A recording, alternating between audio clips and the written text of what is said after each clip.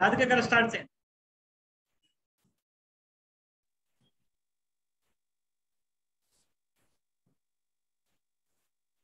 Impact founder గారైన శ్రీ గంప నాగేశ్వరరావు గారికి మరియు ఇంపాక్ట్ కుటుంబ సభ్యులందరికీ నా నమస్సుమాంజలి. ముందుగా నాకు ఈ అవకాశం ఇచ్చిన శ్రీ కదం కృష్ణమూర్తి గారికి నా ధన్యవాదాలు. ఇంత మంచి స్పీకర్ గారిని పరిచయం చేయడం నా అదృష్టంగా భావిస్తున్నాను. మన స్పీకర్ గారు ఎప్పుడు చిరునవ్వుతో కనిపిస్తా ఉంటారు. మన స్పీకర్ గారు ఏ సబ్జెక్ట్ లోనైనా అనర్గళంగా బోధించగలుగుతారు. వారు వృత్తిపరంగా ఆడిటర్ మరియు మన అడ్వకేట్ గా విజయవాడ నందు విజయవంతంగా వర్క్ చేస్తున్నారు. అంతేకాకుండా సిఏ మరియు మన కాంపిటేటివ్ ఎగ్జామ్స్ రాస్తున్న స్టూడెంట్స్ అందరినీ ఉద్యోగ ఉపాధి అవకాశాలు పొందే దిశగా నడిపిస్తున్నారు. మన ఇంపాక్ట్ నందు సర్టిఫైడ్ ట్రైనర్ గా రూపుదిద్దుకొని ఆన్లైన్ మరియు ఆఫ్లైన్ సెషన్స్ నందు ఎన్నో అద్భుతమైన ప్రసంగాలను అందించారు. వారు మరెవరో కాదు, శ్రీ ఏవికే కిరణ్ గారు. వారిని ఈ రోజు మన సెషన్ అందించవలసిందిగా సవినయంగా ఆహ్వానిస్తున్నాను. Welcome sir. Digital dais is yours sir.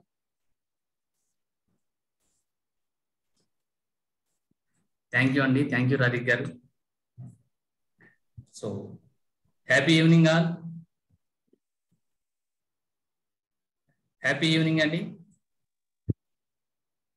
Happy evening sir. Happy evening sir. Happy evening. మీరు అన్మ్యూట్ లో ఉంటే అన్మ్యూట్ లో, ఒకవేళ మ్యూట్ లోనే ఉండాలి అనుకుంటే హ్యాండ్ రైజ్ చేయడం ద్వారా, ఇలా చెప్పడం ద్వారా కూడా హ్యాపీ ఈవినింగ్ చేయవచ్చు. Happy evening all. Happy evening sir. Happy evening sir. Happy evening sir. So హ్యాపీగా చెప్పడానికి కూడా బాధగా చెప్తున్నారు కొంతమంది. హ్యాపీ అంటే హ్యాపీయే, దాంట్లో రెండు రకాల హ్యాపీలు ఏమి లేవు అనుకుంటున్నాను నాకు తెలిసి. సో కాబట్టి హ్యాపీ ఈవినింగ్ అంటే happy evening. So next, so ఈరోజు ఈ ఇంపాక్ట్కి సంబంధించినటువంటి ఈ TTWS ప్రోగ్రాంలో మనము కొన్ని విషయాల గురించి డిస్కస్ చేద్దాం. ఇక్కడ సెషన్ అనగానే మీరు సీరియస్గా చిన్నప్పుడు స్కూల్లో ఉన్నటువంటి ఆ స్టూడెంట్స్ లాగా సీరియస్గా అలా నాయంగా భయంగా చూస్తాం, లేదా పెన్ను పేపర్ పెట్టుకుని నుండి కంగారుగా చూస్తాం. అలాగేం చేయాల్సిన అవసరం లేదు. It's a simple discussion. ఎందుకంటే ఇక్కడ అటెండ్ అవుతున్నటువంటి ఆల్మోస్ట్ ఆల్ మీ అందరూ కూడా మీకు సంబంధించినటువంటి రెస్పెక్టివ్ ఫీల్డ్స్లో ఏదో ఒక విధంగా ఎక్స్పర్ట్లు అయి ఉంటారు. అంటే TTWSకి సంబంధించి ఈరోజు నేను చెప్తున్న ఈ సబ్జెక్ట్లో మీకంటే ముందు నేను కొన్ని విషయాలు నేర్చుకున్నాను కాబట్టి అందులో ఎక్స్పర్ట్ అవటం ద్వారా మీ ముందుకు వచ్చి చెప్తున్నాను. అలాగే మీ జీవితాల్లో కూడా మీరు చాలా విషయాల్లో ఎక్స్పర్ట్లు అయి ఉంటారు. సో ఆ ఎక్స్పర్టైజేషన్కి సంబంధించినటువంటి ఎక్స్పీరియన్స్, ఆ నాలెడ్జ్ ఏదైతే ఉంటుందో అది కూడా మీరు ఇప్పుడు నాకు షేర్ చేయొచ్చు. అందుకనే దీన్ని మనం డిస్కషన్ అంటాం.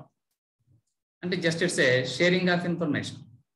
నాకు తెలిసిన కొన్ని విషయాలు మీకు తెలియజేస్తున్నాను, అలాగే మీకు తెలిసినటువంటి విషయాలు నాకు తెలియజేస్తూ ఉంటాను. సో దాంట్లో భాగంగా ఈరోజు మనందరి జీవితాలకి సంబంధించినటువంటి ఒక ఇంపార్టెంట్ అనుకున్నటువంటి ఒక టాపిక్ రిలేటెడ్గా కొన్ని విషయాలు మీతో షేర్ చేయమని ఇంపాక్ట్ అనే ఒక ప్లాట్ఫాము నాకు అవకాశాన్ని ఇచ్చింది. ఈ అవకాశాన్ని కదం కృష్ణమూర్తి గారు నా దాకా తీసుకుని వచ్చారు. అలా వచ్చినటువంటి ఈ అవకాశాన్ని ఉపయోగించుకుని నా దగ్గర ఉన్నటువంటి ఇన్ఫర్మేషన్ని, నాలెడ్జ్ని మీతో షేర్ చేసుకుంటాం. అదేవిధంగా మీ దగ్గర ఉన్నటువంటి నాలెడ్జ్ ఏదైనా నాకు అవసరమైతే మధ్యలో అడుగుతూ ఉంటాను. మీరు కూడా నాకు షేర్ చేస్తూ ఉండాలి. షేర్ చేస్తారా అండి? చేయాలి. షేర్ చేసే ఉద్దేశం ఉన్న వాళ్ళందరూ ఇలా తెలియచేయండి. ఓకేనండి. రైట్. అలా ఎందుకు షేర్ చేయాలి అనేది మన సెషన్ అయ్యేలోపు మీకే తెలుస్తుంది. అంటే షేర్ చేయటంలో ఎంత ఉపయోగం ఉంటుందా, షేరింగ్ యొక్క అల్టిమేట్ గోల్ ఇదా అన్న విషయం కూడా మీరే తెలుసుకుంటారు. అందుకనే సెషన్ స్టార్టింగ్ లోనే మీరందరూ కూడా షేర్ చేయాలి అని చెప్తున్నా. Right. So straight to the point. అంటే నాకు సంబంధించిన ఇంట్రడక్షన్ వ్యవహారాలను ఆల్రెడీ చెప్పేశారు కాబట్టి మళ్ళీ ఏం చెప్పుకోక్కర్లేదు. అమ్మ ప్రణతి రాని అమ్మ, పర్వాలేదు, అలా తోసే మాకు ఇంట్లో వాళ్ళు అసలు అలా సీరియస్గా తోసేస్తాం. వేకల అలా కూర్చొని వింటారు. ఓకేనా? రైట్. ఓకేనా, వినొచ్చు. షేరింగ్ ఆఫ్ నాలెడ్జ్ అన్నాం కదా, సో పక్కన వాళ్ళు కూడా వింటూ ఉంటే వినొచ్చు. రైట్. సో ఇప్పుడు దీనిలో భాగంగా ఈరోజు మన టాపిక్, మనం దేని గురించి నేర్చుకోవాలి అనుకుంటున్నామో తెలియాలి. ఫస్ట్ మీ అందరికి ఈ హెడ్డింగ్ గురించి తెలుసమ్మా? హెడ్డింగ్ చెప్పండి. ఏం చెప్పారు వాళ్ళ టాపిక్ హెడ్డింగ్ ఏం చెప్పారు మీ గ్రూప్ లో? మీకు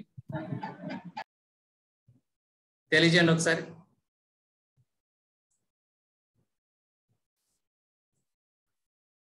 ఓకే, మీ అందరికి అన్మ్యూట్ లో ఉండిపోయారా?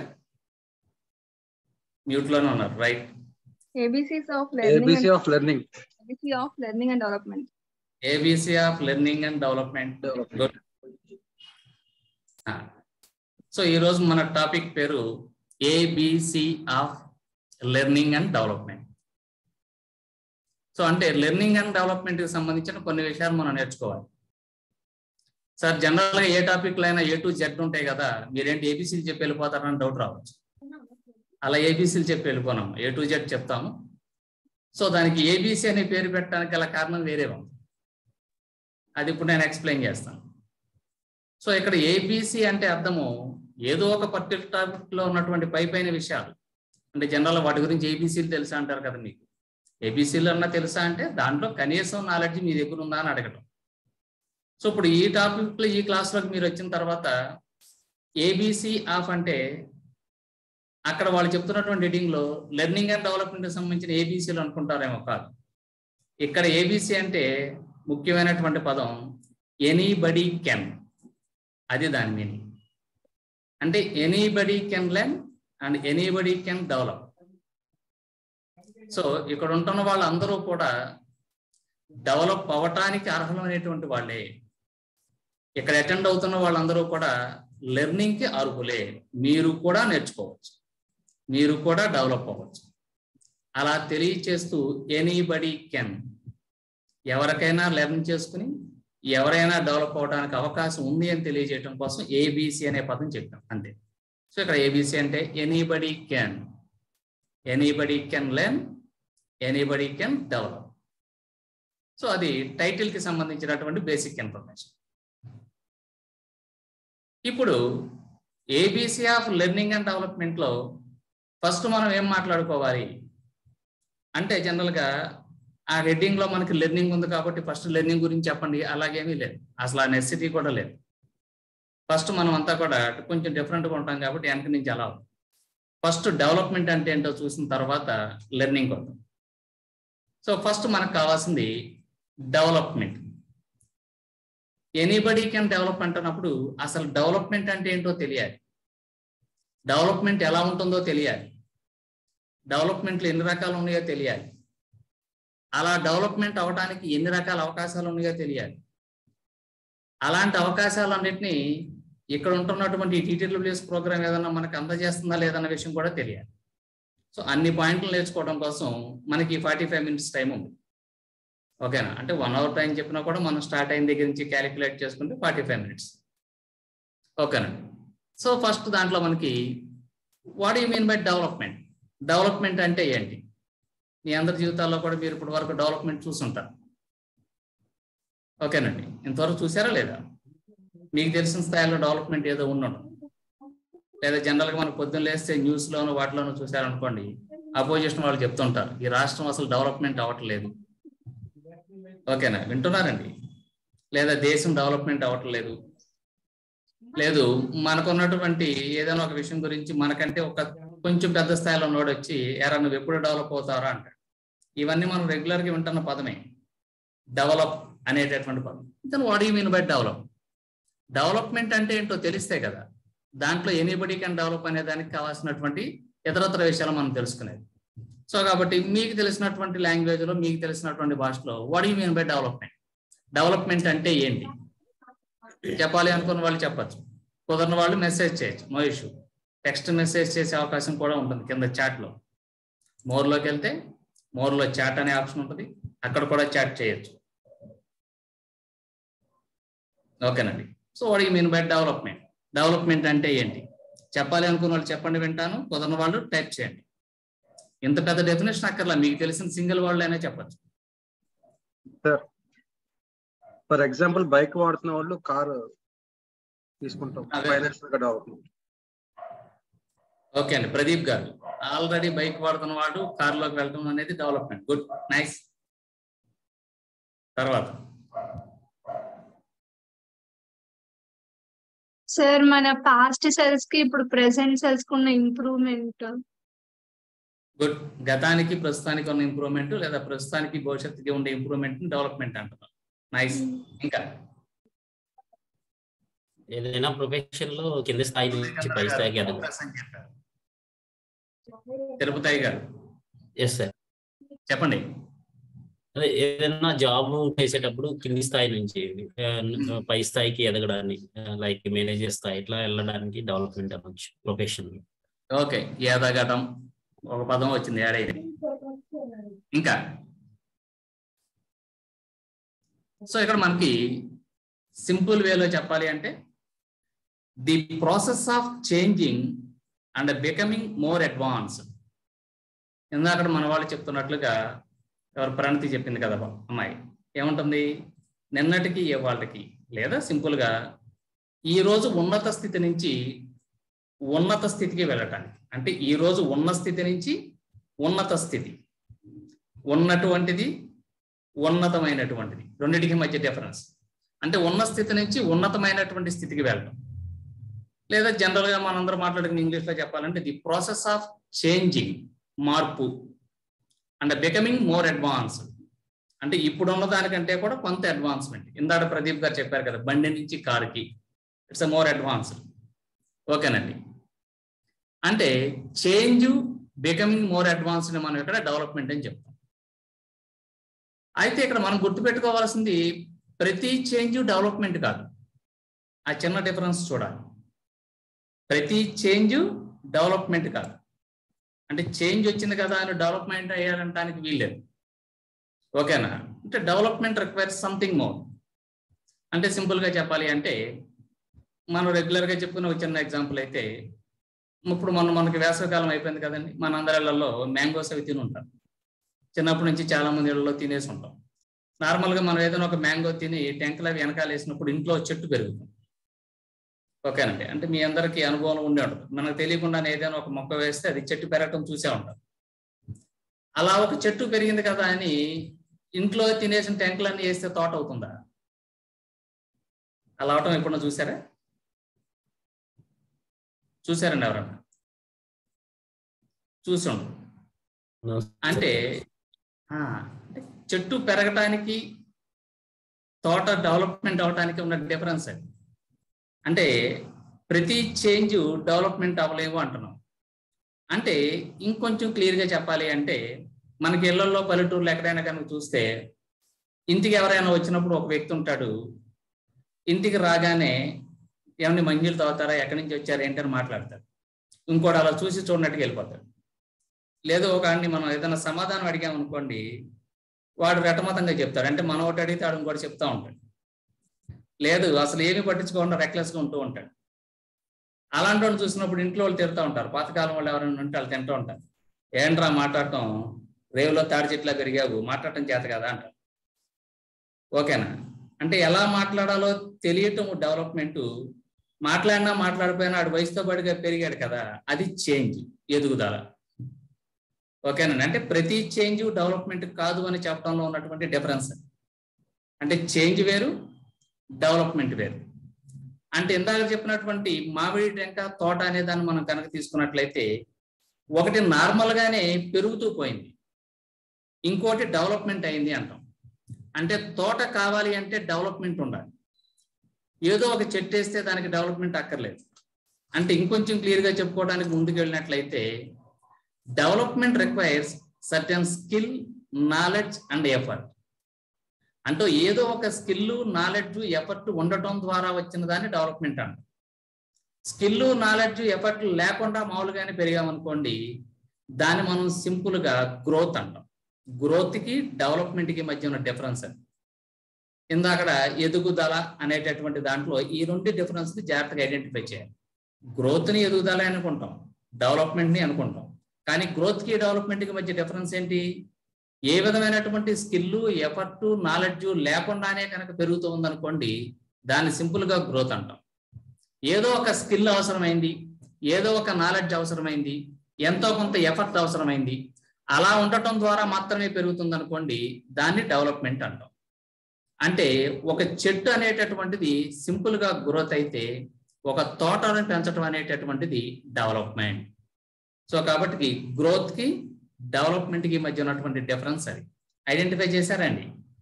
అర్థమైందా సార్? ఇందులో ఏదైనా డౌట్స్ ఏమైనా ఉన్నట్లయితే కాస్త ఇలా చెప్పండి. డౌట్లు ఏం లేదనుకుంటే, అర్థమైనట్లు అనుకుంటే ఇలా చెప్పండి.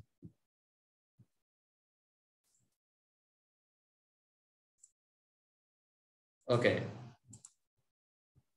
So I think it's clear. So ఇప్పుడు మనకి గ్రోత్ కావాలా, డెవలప్మెంట్ కావాలా? ఇది ఇంపార్టెంట్. గ్రోత్ కావాలి అనుకున్న వాళ్ళు జిఎన్ టైప్ చేసుకోండి, డెవలప్మెంట్ కావాలి అనుకున్న వాళ్ళు డిఎన్ టైప్ చేయండి. అంటే మనకి ఏం కావాలో తెలిస్తే మన సెషన్ ఏంటో మనకి తెలుస్తుంది.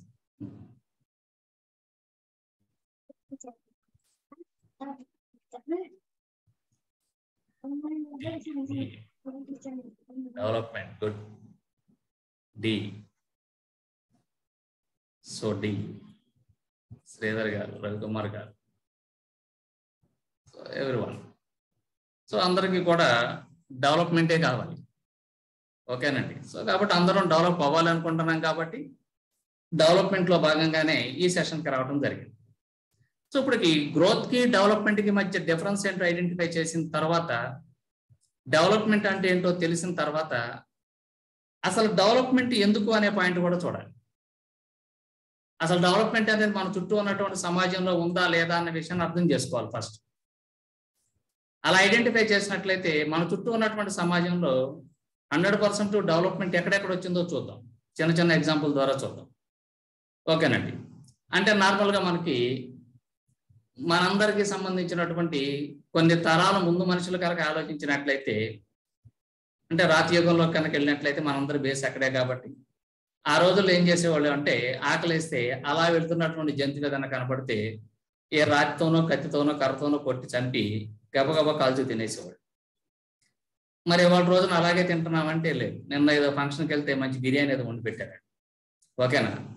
అలా చంపి తినడం దగ్గర నుంచి మంచి రుచిగా వచ్చే బిర్యానీ వరకు ఒక్కొక్కటి స్టెప్గా మారుతూ వచ్చింది. తినే ఫుడ్లో వచ్చినటువంటి డెవలప్మెంట్. అదేవిధంగా కమ్యూనికేషన్ చూడండి. ఇంతకు ముందు ఉన్నటువంటి రోజుల్లో మనం ఏదైనా ఒక ఇన్ఫర్మేషన్ ఎవరికైనా తెలియజేయాలి అనుకోండి, ఇక్కడ ఉన్నట్టు వాళ్ళు అందరూ కూడా అది ఇంతకుముందు ఎవిడెన్స్ మీ అందరికీ. మన చిన్నప్పుడు ఎప్పుడైనా కానీ ఒకసారి వెరిఫై చేసుకున్నట్లయితే ఒక ఇన్ఫర్మేషన్ వేరే వాళ్ళు తెలియజేయాలంటే లెటర్లు రాసుకోవటాలు, పోస్టులు చేయటాలు ఇవన్నీ చేసి ఉండేవాడు. అంటే మరి ప్రణతి లాంటి వాళ్ళ తరంలో అయితే తెలియదు, కానీ వాళ్ళకి మెయిల్స్ వచ్చేసినాయి, ఈమెయిల్స్. మా తరం అంటే మీకు ముందు బ్యాచ్. ఓకేనా? మాకు ముందు బ్యాచ్ కూడా కనపడుతున్నారు కొంతమంది ఇక్కడ. ఓకేనా? అంటే ఆ టైంలో కనుక చూసినట్లయితే, ఫస్ట్ స్టార్టింగ్ లో కనుక చూసినట్లయితే ఒక ఇన్ఫర్మేషన్ ఒక చోట నుంచి ఒక చోటకి వెళ్ళాలి అంటే పౌరానికి కాళ్ళకు కట్టేసి పంపించడాలు, లేదా ఎవరో ఒక మనిషికి ఇస్తే, ఈ మధ్యకాలంలో మీరు బాహుబలి అలాంటివి చూస్తే గుర్రాల మీద మనిషి తీసుకెళ్ళి ఇవ్వటాలు, ఇవన్నీ చూస్తున్నారు కదా. అలాంటి సిస్టమ్ ఉండేది. అంటే ఒక ఇన్ఫర్మేషన్ ఒక చోట నుంచి ఇంకో చోటకి వెళ్ళడానికి అన్ని రకాలైనటువంటి ప్రయత్నాలు జరిగేవి. మరి వాళ్ళు చూడండి, నేను మీ ముందు కూర్చుని మీకు గ్రోత్ కావాలా, డెవలప్మెంట్ కావాలా అని అడగంగానే డిడిడి అని టైప్ చేశారు. నేను అడిగేలోపు ఆన్సర్ నా దగ్గరికి వచ్చింది. అంటే ఇదంతా కమ్యూనికేషన్ లో వచ్చినటువంటి డెవలప్మెంట్. మరి అందరం చూస్తున్నాను ఇది. ఓకేనా? అంటే ఇక్కడ నేను చెప్పాలి అనుకున్న విషయాన్ని ఎంతసేపులో చెప్తున్నారు మీరు? విత్ ఇన్ సెకండ్స్ లో వస్తుంది. నేను ఇక్కడ అడగంగానే మీరు చెప్తున్నారు, నాకు అర్థం అవుతుంది. నేను అడిగిన క్వశ్చన్ మీకు అర్థమైంది కదా. గ్రోత్ ఆ డెవలప్మెంట్ ఏం కావాలంటే అన్నాను, టైప్ చేయండి అన్న. మీ అందరికీ డెవలప్మెంట్ కావాలని చెప్పారు. అంటే ఇదే ఒక 20 సంవత్సరాల క్రితం కనుక ఐడెంటిఫై చేసినట్లయితే, ఎవరైనా గ్రోత్ కావాలని అడగాలంటే ఓ లెటర్ రాసి పంపిస్తే 3 రోజులకి వెళ్ళేది. ఆడక్కర్లేదు డెవలప్మెంట్ కావాలని తిరిగి చెప్పడానికి ఇంకో వారం పట్టేది. అంటే ఇప్పుడు డి అని మీరు నా కళ్ళ ముందు మీరు కొన్ని సెకండ్లో చెప్పింది కొన్ని సంవత్సరాల క్రితం కొన్ని రోజులకు వచ్చేది. Its development in communication. ఓకేనండి. మరి అలాగే ట్రాన్స్పోర్టేషన్లో కూడా అంతే. ఒక ఊరి నుంచి ఇంకో ఊరికి ప్రయాణం చేయడానికి ఎన్ని రోజులు పట్టేది. అంటే మరి మా అమ్మమ్మ గారి తరంలో కనుకైతే కాశీకి పోయినా కాటికి పోయినా ఒకటి, అంటే కాశీకి వెళ్ళినట్టు తిరిగి వస్తాడో లేదో తెలియదు. ఇవాళ ఏముందమ్మా ఊరు వెళ్తామంటే ఎక్కడికంటే కాశీ అన్నారు, పొద్దున్న బయలుదేరి రేపు పొద్దున్న మళ్ళీ కాశీని తిరిగి వచ్చేస్తున్నాడు. ఓకేనా. చక్కని ఫ్లైట్ ఎక్కుతున్నాడు, వెళ్తున్నాడు, దర్శనం చేసుకున్నాడు, తిరిగి వచ్చేస్తున్నాడు. ఓకేనా. అంతకు ముందు రోజుల్లో అయితే సముద్రం దాటితే ఆ పక్కనే ఉందో తెలియదు కాబట్టి దాటితే చచ్చిపోతారు, వెళ్ళొద్దు అనేవాడు. ఇవాళ ఏముందండి, చక్కమని బయలుదేరుతున్నారు, అమెరికా వెళ్ళిపోతున్నారు, యూకేలో వెళ్ళిపోతున్నారు. అసలు కొన్ని దేశాల పేర్లు కూడా తెలియదు, అక్కడెక్కడికి వెళ్ళిపోయి పలానా చోట ఉన్నాం అని చెప్తున్నారు. అక్కడ చెప్పాక మనం మ్యాప్లో ఎత్తుకోవాల్సి వస్తుంది. అవునా కదా. సో ఇదంతా కూడా ఏంటంటే మనకి ట్రాన్స్పోర్టేషన్లో వచ్చినటువంటి డెవలప్మెంట్. ఇవన్నీ మన చుట్టూ ఉన్నటువంటి సమాజంలో మన మధ్య జరుగుతున్నటువంటి, మనం చూసినా మనకు తెలిసినటువంటి డెవలప్మెంట్స్. ఓకేనండి. అంటే డెవలప్మెంట్ లేకపోతే ఏమై ఉండేవాడు, ఏమై ఉండేవాళ్ళం అండి? గుడ్. వద్దులేండి, ఏమై ఉండేవాళ్ళని ఆలోచిస్తే భయం వేస్తాం. సో కాబట్టి అలాంటి ఆలోచనలు ఏం చేయకండి. ఓకే. సో కాబట్టి మనందరికీ కూడా డెవలప్మెంట్ అవసరం. ఇంతవరకు అందరూ కన్విన్స్ అయి ఉంటారు. నెక్స్ట్ వన్, మరి డెవలప్మెంట్ కావాలి అనుకుంటున్నప్పుడు అసలు డెవలప్మెంట్ ఎందుకు? What is the base to develop? అసలు డెవలప్ అవడానికి బేస్ ఏమై ఉంటుంది? ఎగ్జాక్ట్గా చెప్పాలి. 1 word 2 word సెంటెన్స్ లో చెప్పేసేయాలి.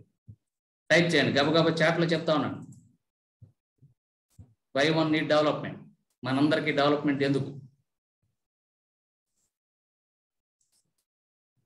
చెప్పాలి చెప్పాలి చెప్పాలి స్పీడ్గా. Success in our life. Mastan గారు ఇవాల్యుయేషన్. ప్రదీప్ గారు సక్సెస్. ప్రదీప్ గారు మంచి అంబియస్ గా ఉన్నారు. కార్ నుంచి బండి అన్నారు, ఇప్పుడు సక్సెస్ అన్నారు. To lead a happy life Tirupati గారు. ఇంకా చెప్పాలి. Everyone has to participate. మీకు తెలిసిన విషయాలు నాకు చెప్పాలన్నాను కదా, కనీసం డెవలప్మెంట్ ఎందుకనే విషయం కూడా తెలిసి ఉంటుంది కదా మీ అందరికీ. ఏదో సందర్భంలో తెలిసి ఉండాలి. మీ అందరూ TTWS క్లాస్కి వచ్చారు అంటే అందులో ఒక భాగం మీ లైఫ్లో మీరు డెవలప్మెంట్ కోరుకోవడం అయ్యి ఉంటుంది. నేను అలా స్ట్రాంగ్గా బిలీవ్ చేస్తున్నాను. కాబట్టి కనీసం ఆ కారణాన్ని తెలియజేయండి. ఫర్ కంఫర్టబుల్ లైఫ్ సూర్య గారు, in order to better life Jayashree గారు. నెక్స్ట్ చెప్పాలి. Participate successful life. గుడ్.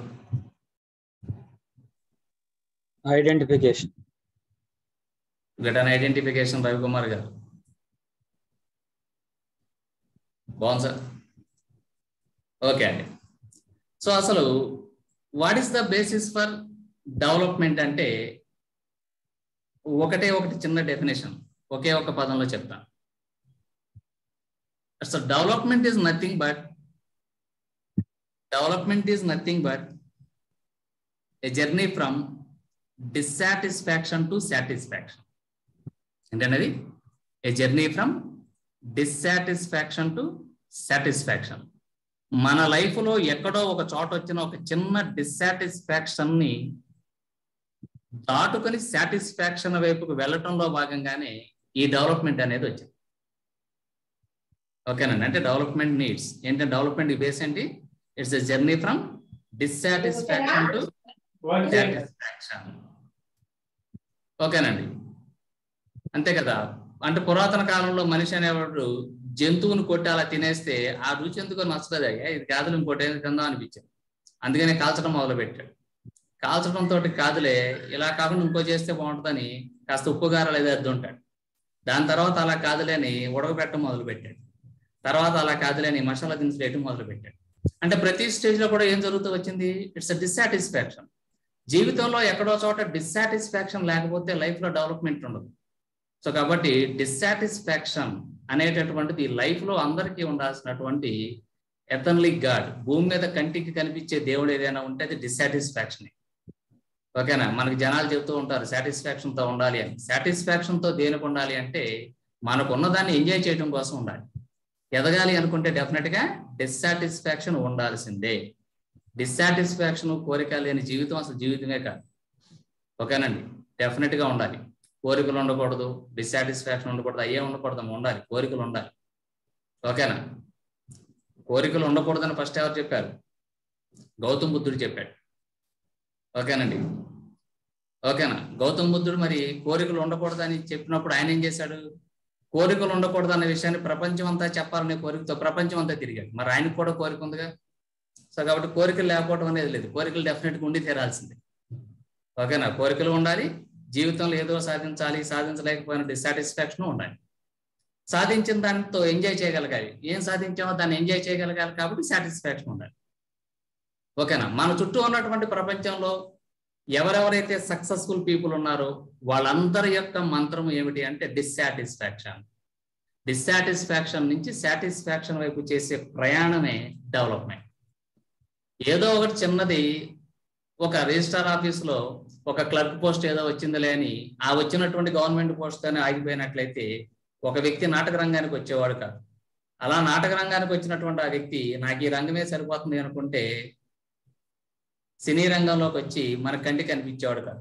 ఆ సినీ రంగంలోకి వచ్చిన వ్యక్తి నేను మహానటుడిలాగా ఉండిపోతే సరిపోతుందిలే అనుకుంటే ఒక రాష్ట్రానికి ముఖ్యమంత్రి అయ్యేవాడు కాదు.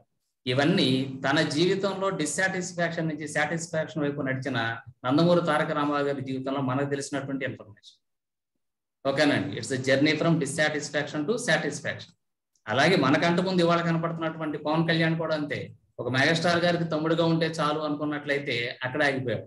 మెగాస్టార్ గా తమ్ముడుగా ఉండడానికి ఇష్టపడలేదు అతను, కాబట్టి పవర్ స్టార్ అయ్యాడు. పవర్ స్టార్ గా ఉంటే చాలు అనుకుంటే జనసేన అనేటువంటి ఒక పార్టీని పెట్టి దాని ముందుకు నడిపించేవాడు కాదు. పార్టీ పెడితే సరిపోయింది అక్కడ తాగిపోదాం అనుకుంటే చెప్పలేం రేపు పొద్దున అతని పదవులకు వెళ్తాడో ఏంటో. సో ఇవన్నీ కూడా ఏమిటి అంటే it's journey from dissatisfaction to satisfaction. ఎవరెవరైతే మన చుట్టూ ఉన్నటువంటి ప్రపంచంలో డిస్సాటిస్ఫాక్షన్ తో ఉంటారో వాళ్ళే డెవలప్మెంట్ కి వెళ్ళగలుగుతారు. ఇది క్లియర్. ఓకేనండి? సో కాబట్టి ఇక్కడ మనకు కావాల్సింది ఏంటి? డిస్సాటిస్ఫాక్షన్. సో టీటీడబ్ల్యూఎస్ ప్రోగ్రాంలో ఇక్కడ వచ్చినటువంటి వాళ్ళందరూ కూడా మీ లైఫ్ లో ఎక్కడో ఒక చోట ఏదో ఒక డిస్సాటిస్ఫాక్షన్ ఉండి దానిని సాటిస్ఫాక్షన్ వైపుకి తీసుకువెళ్లే క్రమంలోనే క్లాసెస్కి వచ్చారు. అవునా కదా? మీ అందరి జీవితాల్లో సరిగా మాట్లాడలేకపోతున్నాం డిస్సాటిస్ఫాక్షన్, లేదా సరిగా అందరికీ కమ్యూనికేట్ చేయలేకపోతున్నాం డిస్సాటిస్ఫాక్షన్, స్టేజ్ మీదకి వెళ్ళి అందరికీ చెప్పలేకపోతున్నాం డిస్సాటిస్ఫాక్షన్, సమాజానికి మేము ఇంకా చేయాలనుకుంటున్నాం చేయలేకపోతున్నాం డిస్సాటిస్ఫాక్షన్, ఏదో ఒకటి ఉండుంటుంది మీ జీవితాల్లో. ఆ డిస్సాటిస్ఫాక్షన్ నుంచి సాటిస్ఫాక్షన్ వైపు చేసే ప్రయాణంలో భాగంగానే మీరందరూ ఏం చేశారు? ఇవాళ టీటీడబ్ల్యూఎస్ ప్రోగ్రామ్ లో ఇంపాక్ట్ అనే దానికి రావడం జరిగింది. సో కాబట్టి మీ అందరి జీవితంలో మీరు అనుకున్నటువంటి డిస్సాటిస్ఫాక్షన్ ని పూర్తి చేసి సాటిస్ఫాక్షన్ వైపు నడిపించడంలో మేమందరం కూడా పార్టిసిపేట్ చేస్తాము.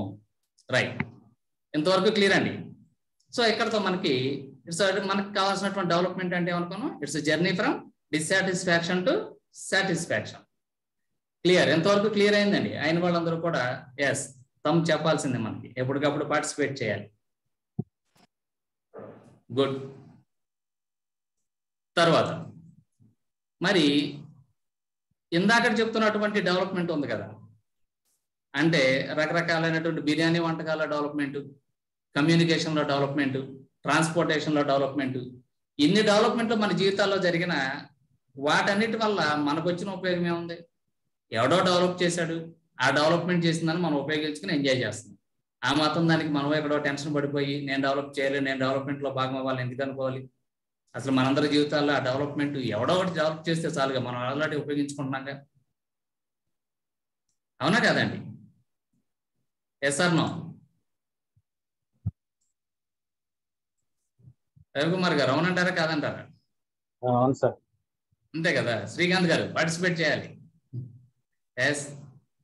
ప్రదీప్ గారు ఇందాక చెప్పారు. ఓకే.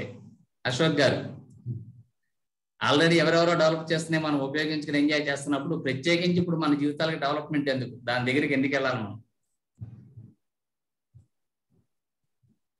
జయశ్రీ గారు డెవలప్మెంట్. హనుమంతరావు గారు మన చుట్టూ ఉన్న ప్రపంచం తనకు తానుగానే డెవలప్మెంట్ అవుతున్నప్పుడు దాన్ని మనం తీసుకుని ఎంజాయ్ చేస్తున్నాం కదా. పర్టికులర్గా ఇప్పుడు మనకు డెవలప్మెంట్ యొక్క అవసరం ఎందుకు వచ్చింది? ఇది తెలియాలి అంటే వ్యక్తిగత జీవితాల్లో కూడా డెవలప్మెంట్ ఉండాలి. వ్యక్తిగత జీవితాలకు అవసరం అవుతున్నటువంటి డెవలప్మెంట్ మనం 6 డిఫరెంట్ పార్ట్ల కింద డివైడ్ చేసాం. వ్యక్తిగత జీవితాల డెవలప్మెంట్ ఎన్ని రకాలుగా ఉంటుందండి? 6 kinds, 6 రకాలుగా ఉంటుంది. ఓకేనా? ఆ 6 రకాలైనటువంటి డెవలప్మెంట్స్ ఏంటో ఇప్పుడు చెప్తాను, ఒక్కొక్కటిగా వినండి. దాంట్లో ఫస్ట్ డెవలప్మెంట్ వచ్చేసరికి ఇంటలెక్చువల్ డెవలప్మెంట్. ఫస్ట్ డెవలప్మెంట్ అంటే ఇంటలెక్చువల్ డెవలప్మెంట్. మనందరి జీవితాలకు అవసరమవుతున్నటువంటి స్కిల్, నాలెడ్జ్ ఏదైతే ఉంటుందో దాంట్లో డెవలప్మెంట్. నిన్నటికి ఇవాళకి మన స్కిల్లో, నాలెడ్జ్లో మనం డెవలప్మెంట్ ని కోరుకుంటూ ఉన్నట్లయితే, అంటే ఈ రోజు మీ అందరూ TTWS ప్రోగ్రామ్ లో రావడానికి గల కారణం ఏంటి అంటే, ఎందులో భాగం ఉండేది కూడా స్కిల్, నాలెడ్జ్, ఇంటలెక్చువల్ డెవలప్మెంట్ లో భాగంగానే మీరు అందరు ఇక్కడికి వచ్చి అటెండ్ అయ్యారు, అవునా కాదా? డెఫినెట్ గా అంతే. అంటే ఇంటలెక్చువల్ డెవలప్మెంట్ అనేది one of the developments. 6 kinds of development లో first development intellectual development. Next one physical development. అంటే మనందరము అందంగా, ఆరోగ్యంగా ఉండటం కోసం చేసే ప్రయత్నంలో భాగంగా చేసేటటువంటి డెవలప్మెంట్. చాలా మంది సార్ నేను బాగా లావ్ అయిపోతున్నానండి, ఏం చేయాలి అంటే ఫిజికల్ డెవలప్మెంట్ మీద మీరు కొంచెం కాన్సన్ట్రేట్ చేయాలి. సార్ నాకు సంబంధించిన ఆహార అలవాట్లలో తేడా వల్ల ఆరోగ్యం చెడిపోతుందండి, ఏం చేయాలి? ఫిజికల్ డెవలప్మెంట్ లో కాన్సన్ట్రేట్ చేయాలి. అంటే వీళ్ళందరికీ కూడా జీవితంలో ఏది కూడా అవసరం అవుతుందండి? Physical development. ఫిజికల్ డెవలప్మెంట్ కూడా మనకున్నటువంటి 6 డెవలప్మెంట్స్ లో వన్ ఆఫ్ ది డెవలప్మెంట్స్ కింద తీసుకోవాలి. So physical development, intellectual development, తర్వాత వస్తున్నటువంటి డెవలప్మెంట్ ఎమోషనల్ డెవలప్మెంట్. అంటే ఏదైనా కష్టం, సుఖం, నష్టం ఏదైనా నీ జోలికి వచ్చినప్పుడు నువ్వు వాటితో ఎలా డీల్ చేయగలుగుతున్నావు? ఏదో చిన్న దెబ్బ తగిలింది రోడ్డు మీద, ఓకేనా, దెబ్బ తగిలిన తర్వాత దాని నుంచి ఎంతసేపట్లో బయటకు వస్తున్నావు? అంటే మనకున్న బాధలోంచి మనం ఎంతసేపట్లోంచి బయటకు వస్తున్నాం? ఓకేనా, ఇంట్లో చిన్నపిల్లలను కొట్టారనుకోండి, అమ్మ కొట్టిన తర్వాత ఎంతసేపు ఏడుస్తున్నాడు, పైన పెద్దలు అడుగుతుంటారు ఎందుకు, ఓకేనా. అంటే ఎమోషనల్ గా ఎంతసేపు ఆ విషయంలో మనం ఉంటున్నాం, ఓకేనా. లేదా పక్కోడికి ఏదైనా దెబ్బ తగిలినప్పుడు వాడి ఆనందాన్ని, వాడి బాధను చూసి మనం ఎలా ఫీల్ అవుతాం? కొంతమంది ఉంటూ ఉంటారు మన సమాజంలో, మనం ఆనందపడుతున్నాం అనుకోండి, ఆడ అసలు ఆనందపడరు, లోన్ బాగా కూలిపోతూ ఉంటాడు, ఓకేనా. మనకు బాగా దెబ్బ తగిలింది అనుకోండి, వచ్చి నటిస్తూ ఉంటాడు, అయ్యో అంటాడు, కానీ ఆ లోన్ అసలు ఆడి పడే ఆనందం మామూలుగా ఉంది, ఓకేనండి. రేస్ గుర్రంలో హీరోయిన్ లాగా లోన్ తెగ సంతోషపడిపోతే గెంతులే చేస్తుంటాడు, ఓకేనండి. సో కనిపిస్తుంటారు మీ చుట్టుపక్కల ఎలాంటి వాళ్ళు, సో ఓకే కనిపిస్తూ ఉంటారు. It's emotional development. అంటే ఒక కష్టమో నష్టం వచ్చినప్పుడు మనం దాంతో ఎలా ఉంటున్నాము, ఎలా రియాక్ట్ అవుతున్నాము. తర్వాత డెవలప్మెంట్ సోషల్ డెవలప్మెంట్. నీతో నువ్వు ఎలా ఉంటున్నావు అనేది ఎమోషనల్ డెవలప్మెంట్ అయితే, నీ చుట్టూ ఉన్న సమాజంతో నువ్వు ఎలా ఉంటున్నావు అనేది సోషల్ డెవలప్మెంట్, ఓకేనా. నీ చుట్టూ ఉన్న సమాజంతో నువ్వు ఎలా ఉంటున్నావు అనేది సోషల్ డెవలప్మెంట్. ఎన్ని రకాల డెవలప్మెంట్లు వచ్చినాయి చెప్పండి నాకు ఒకసారి? Physical development, intellectual development, emotional development, social development. దీని తర్వాత మోరల్ డెవలప్మెంట్. విలువలతో కూడినటువంటి వ్యవహారం. విలువలు మన జీవితంలో ఎలా ఉంటున్నాయి? విలువలు ఎప్పుడూ కూడా అవసరాన్ని బట్టి మారుతూ ఉంటాయి, లేదా పరిస్థితులను బట్టి మారుతూ ఉంటాయి. అవసరాన్ని బట్టి, పరిస్థితులను బట్టి మారకుండా ఉంటే అవి విలువలుగా చెప్పబడుతూ ఉంటాయి, ఓకేనా. జనరల్గా నేను చెప్పే ఎగ్జాంపుల్ ఏంటంటే, మన రోడ్డు మీద వెళ్తున్నప్పుడు మనకు ఒక 10 రూపాయల నోటు దొరికింది, ఎలా రియాక్ట్ అయ్యాము? 100 రూపాయల నోటు దొరికింది, ఎలా రియాక్ట్ అయ్యాము? 2000 రూపాయలు ఇవాళ వద్దులేండి, దొరికినా పెద్ద సీరియస్గా లేదు కాబట్టి 500 రూపాయల నోటు దొరికింది, ఎలా రియాక్ట్ అయ్యాము? 1,00,000 రూపాయలు దొరికింది, ఎలా రియాక్ట్ అయ్యాము? 1,00,00,000 రూపాయలు దొరికింది, ఎలా రియాక్ట్ అయ్యాము? అంటే 10 రూపాయలు దొరికినప్పుడు ఎలా రియాక్ట్ అయ్యి వాడికి ఇచ్చేద్దాం అనుకున్నామో, 1,00,00,000 దొరికినప్పుడు కూడా అలాగే ఉన్నామా లేదా? సో దీన్ని బట్టి విలువలు, మోరల్ డెవలప్మెంట్స్ ఎలా ఉన్నాయి అనే దానికి ఇది ఒక చిన్న ఎగ్జాంపుల్, ఓకేనండి. అంటే ఎవరెవరు ఏం చేస్తారనే విషయం నేను అడగట్లా, అలా చేయటం తప్ప రైటా కూడా చెప్పట్లా, ఓకేనా. అది ఎలా చేయటం ద్వారా డెవలప్మెంట్ అవుతుంది మోరల్గా అనేది మన ఎగ్జాంపుల్ ఇక్కడ, ఓకేనండి. సో అవన్నీ కూడా మోరల్ డెవలప్మెంట్కి సంబంధించినటువంటి ఇన్ఫర్మేషన్. సో ఇక్కడికి 5 డెవలప్మెంట్స్ అయిపోయాయి. సో లాస్ట్, అన్నిటికంటే లాస్ట్ది, ఓకేనా, బట్ ద బెస్ట్, ఓకేనా. లాస్ట్ బట్ నాట్ లీస్ట్ అంటారు, కాదు, లాస్ట్ ఎప్పుడు బెస్టే మనకి. అదేమిటంటే ప్రదీప్ గారికి ఇష్టమైనటువంటిది, బైక్ నుంచి కారుకి వెళ్తాం, ఎకనామిక్ డెవలప్మెంట్, ఓకేనా. Financial development are economic development, ఓకేనండి. ఈ 6 రకాలైనటువంటి డెవలప్మెంట్లు మన జీవితంలో ఉండాలి. ఇప్పుడు TTWS ప్రోగ్రాంకి రావడం ద్వారా దీంట్లో చాలా రకాల డెవలప్మెంట్లో మేము మీకు పార్టిసిపేషన్ లో భాగంగా మీ వెనకాలే ఉంటున్నాం, మీతో పాటు ఉంటున్నాం, ఓకేనండి. అంటే TTWS లో రావడం ద్వారా ఏ డెవలప్మెంట్లు మీ జీవితాల్లోకి వచ్చినాయి అనుకుంటున్నారు? నాకు చెప్పక్కర్లా, మీకు మీరే అక్కడ రాసుకున్న వాటిలో దేనికైనా ఈ TTWS ప్రోగ్రాం కనుక మీకు ఉపయోగపడుతూ ఉన్నట్లయితే TTWS ప్రోగ్రామ్ ద్వారా ఈ 6 డెవలప్మెంట్ ఏదో డెవలప్మెంట్ లో మేము కనుక పార్ట్ అవుతున్నట్లయితే మేము చేస్తున్నటువంటి ఈ కార్యక్రమం సక్సెస్ఫుల్ అని మేము భావించడం జరుగుతుంది. ఓకేనా? There are 6 different kinds of developments అని చెప్పాం. ఏ డెవలప్మెంట్స్ అంటే చెప్పండి ఒకసారి నాకు. ఏంటంటే డెవలప్మెంట్స్ చెప్పాలి, నాకు వినపడినా లేకపోయినా పర్వాలేదు.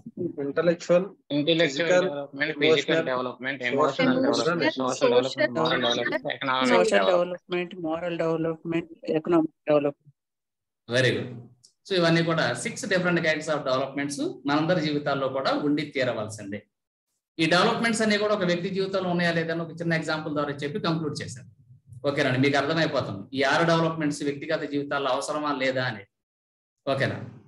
సో ఎవరో ఒక ఊర్లో 2 వ్యక్తులు ఉన్నారు అనుకుందాం. వాళ్ళిద్దరూ ఇంటి పక్కన ఉంటున్నటువంటి 2 వ్యక్తులు అనుకుందాం. ఏ బి అనేవాళ్ళు ఎవరు, లేదా రాము శ్యామ్, చిన్నప్పటి నుంచి చిన్న కథల్లో వచ్చేవాళ్ళు ఎప్పుడు ఉంటారు వీళ్ళిద్దరు, రాము శ్యామ్. ఓకేనండి, అలా 2 వ్యక్తులు ఎవరు ఉన్నారు అనుకుందాం. అందులో ఒక వ్యక్తి చిన్నప్పటి నుంచి బాగా కష్టపడి చదువుకున్నాడు. చదువుకోవడం ద్వారా వాడికి మంచి ర్యాంక్ ఏదో వచ్చింది, మంచి జాబ్ ఏదో వచ్చింది. వాడు ఒక కారు కొనాలి అనుకున్నాడు, ఎందరు ప్రదీప్ గారి లాగా. ఓకేనండి, సో అతను కారు కొనాలి అనుకున్నప్పుడు వెంటనే వాళ్ళ ఇంట్లో నాన్నగారు నేను కారు కొనాలి అనుకున్నారు. వెంటనే ఏం చేశారంటే, సరే నాన్న కొందాము, నీకు జీతం ఎంత వస్తుంది ఏంటో చూసుకుందాం అన్నారు. ఒక 10 లక్షల రూపాయల కారు అన్నారు. ముందు వెళ్ళి మనోడు చక్కగా కారు డ్రైవింగ్ కి సంబంధించినటువంటి మెలకువలు అవన్నీ నేర్చుకుని డ్రైవింగ్ స్కూల్లోకి వెళ్ళి కారు నేర్చుకున్నాడు. తర్వాత తన దగ్గర ఉన్నటువంటి అమౌంట్ తోటి కారు కొనుక్కోవడం కోసం వెళ్ళాడు. సో అక్కడ కారు 10 లక్షలు అన్నారు, మనవాడి దగ్గర ఒక 2 లక్షలు ఉన్నాయి. కారు కొనుక్కోవడం కోసం వెళ్ళినప్పుడు వాళ్ళు ఏం చేశారంటే, బాబు కనీసం మేము 50% అయితే లోన్ ఇస్తాము, మిగతా డబ్బులు తెచ్చుకోవాలి అన్నారు. ఇంటికి వచ్చి నాన్న నాకు కారు కావాలి అంటే నాన్నగారు వెంటనే, మనోడు బాగా చదువుతున్నాడు, కష్టపడుతున్నాడు, ఊరు వెళ్ళటానికి వాటికి అవసరం అవుతుందని ఒక 3 లక్షలు నాన్నగారు ఇచ్చారు. లోన్కి వెళ్దామంటే లోన్కి వెళ్ళారు. మరి లోన్కి వెళ్ళినప్పుడు లోన్లో ఏం చేశారంటే, ఎవరిదైనా సంతకం కావాలి అన్నారు. నీకు సంతకం కావాలి అని తెలియక నా పక్కన ఉన్న అంకులు వచ్చి, అరే నాన్న నువ్వు చిన్నప్పటి నుంచి నాకు తెలుసు, నీకైతే నేను సంతకం పెడతాను రా బాబు అన్నాడు. చక్కగా సంతకం పెట్టేశారు. మనోడు లోన్లో కారు తెచ్చుకున్నాడు. హ్యాపీగా రోజు ఆఫీస్కి వాటికి తిరుగుతున్నాడు, చేస్తూ వస్తున్నాడు. తర్వాత నిదానంగా ఈఎంఐల ద్వారా కార్ లోన్ కట్టేశాడు. అందరూ హ్యాపీగా ఉన్నారు. ఇది ఎగ్జాంపుల్కి ఒక సైడ్. రెండో సైడ్ చూద్దాం. ఇప్పుడు వీళ్ళలో రెండో వాడు ఉన్నాడు కదా, వాడు చిన్నప్పటి నుంచి చిల్లరగా తిరిగాడు. వాడికి అసలు చదువు లేదు, ఏం అవ్వలేదు. రోజు రకరకాల అలవాట్లతో ఉన్నాడు. వాడికి బాగా ర్యాష్గా వాళ్ళ సినిమాలో హీరో ఎవడో, వాడు నచ్చిన హీరో ఎవడో కారు తోలటం చూసి నచ్చింది. అందుకని వీడు కూడా కారు కావాలనుకున్నాడు. ఇంట్లో వెళ్ళి నాన్న దగ్గరికి వెళ్ళి, నాన్న నాకు కారు కావాలి, నేను కారు కొనుక్కోవాలి అన్నాడు.